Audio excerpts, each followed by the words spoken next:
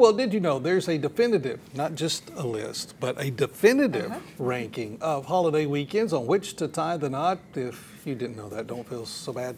We didn't know either. Didn't know it all. Jacqueline Sarkeesian is here this morning sharing with us the rudest holidays to get married on.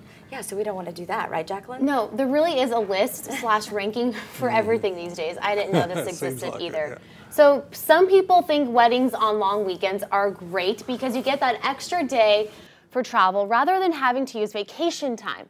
But other people hate them because you have to use a free day of leisure on something you have to do rather than on an activity or vacation of your choosing. But not all holidays are equal. USA Today ranked the worst holidays to schedule your I-dos. Columbus Day apparently is totally fine.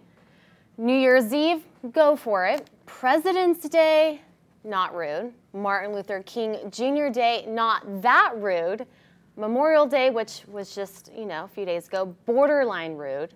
I mean, it goes on. Labor Day, pretty rude. 4th of July weekend, okay, so that's super rude. Okay.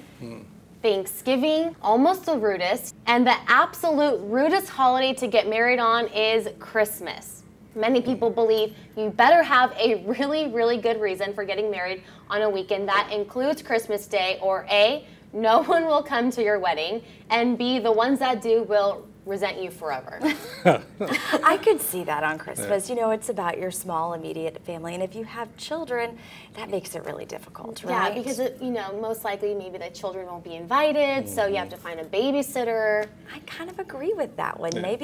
Maybe Thanksgiving, too. Those are huge family times for us. Did you guys get married on a holiday weekend? I didn't. No? Okay. No, so you're smart. Yeah.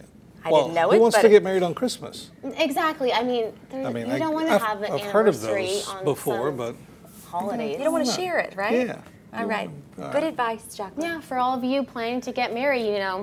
Now you have the definitive list. Yeah. All right. Thanks a lot.